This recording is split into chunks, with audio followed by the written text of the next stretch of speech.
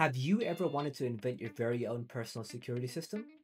Imagine you could create a device that required a special passcode for you to enter, and could even warn you when there was an intruder. My name's Sean, and I'd like to show you an RC522 RFID reader. Do you remember the times you went to an hotel and there was a sensor in front of your door that needed a special card to get in?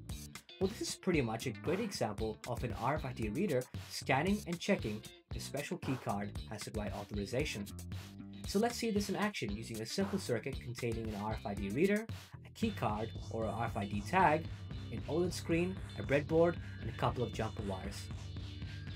So as we can see here, if we pretend this device is like the sensor on the door, the screen currently shows that the system is locked.